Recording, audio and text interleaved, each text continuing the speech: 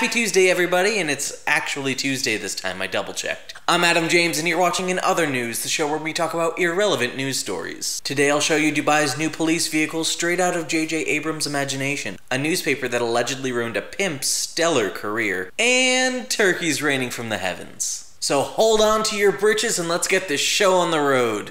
Dubai has quite the reputation for being at the cutting edge of technology, what with their firefighter jetpacks this past January. Now they're in the news again for signing a deal with a Russian company named Hoversurf, who recently debuted their new bike, the Scorpion. Looking at it, you almost expect to see a stormtrooper chasing Luke Skywalker on it. Seriously, this guy can get 42 miles per hour with a rider on it, and 69 miles per hour in drone mode. Yup, it has freaking drone mode! It can fly 5 meters above the ground to get around traffic and other obstacles. Take a look. Oh, sorry, wrong clip.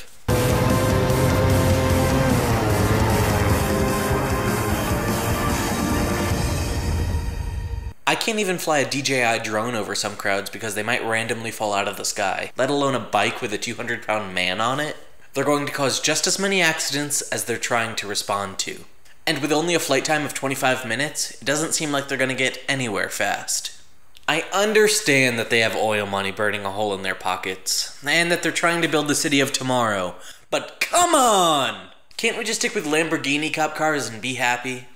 If any country should have the ability to call its city a city of tomorrow, it definitely should be Canada. It's a common stereotype that Canadians are so incredibly nice that it's almost uncomfortable. Oh sure, that's what Canadian hospitality is all about. If you like, you can have all my money and my leg. Okay. Though Canada still has its flaws, like Reza Moazami. Apparently, Reza is a violent pimp who is currently serving 18 years in prison for various charges ranging from sexual assault to human trafficking. Reza is suing the Vancouver Sun and the National Post newspapers to the tune of 250,000 smackaroos for words used that were either directly or inadvertently defamatory, given that many of the alleged accusations were proven false in court. Apparently, this guy feels like he was a pretty big deal on the streets. Reza, again a man with the job description of violent pimp, thought that the newspapers were smearing his notoriously good name. In other words, even anger-prone Canadian pimps have feelings. It's almost like he's saying, alright guys, I know what I did was bad, but you don't have to kick me while I'm down, eh? If Reza doesn't win the case, he'll probably be spending the next 18 years of his sentence writing slam poetry about rebuilding his stellar reputation.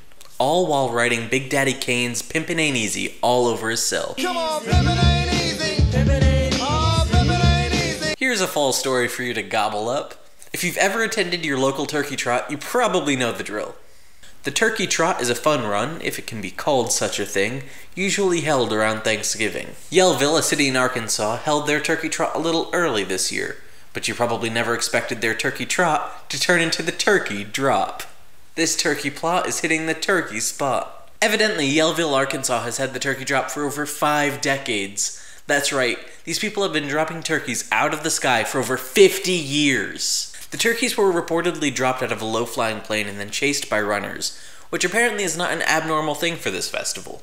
After more than 50 years, the Federal Aviation Administration has finally decided to look into the tradition a little deeper. The FAA was reportedly aware of the most recent turkey drop, so it's likely that they've been aware of the event for quite some time.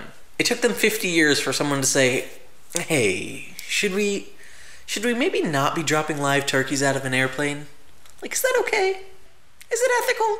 They claim they have not intervened in the past because they don't consider live turkeys to be projectiles. Which, like, okay, I get that. But, really? You're hooking live turkeys out of a plane, and you don't see how that could maybe not end well? Local animal activist Rose Hilliard filed a complaint with the local sheriff claiming that it was an act of terrorizing animals and against state law. Though I think even the sheriff was a little amused by seeing turkeys dropped out of an airplane.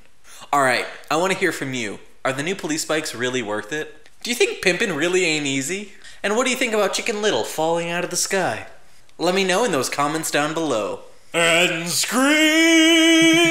If you like this show, please like and subscribe by clicking the channel icon right over there. And you can click this video right over here to see last Thursday's episode. And please share this with your friends, because pimpin' really isn't that easy. Alright, that's it for today. I'll see you guys on Thursday.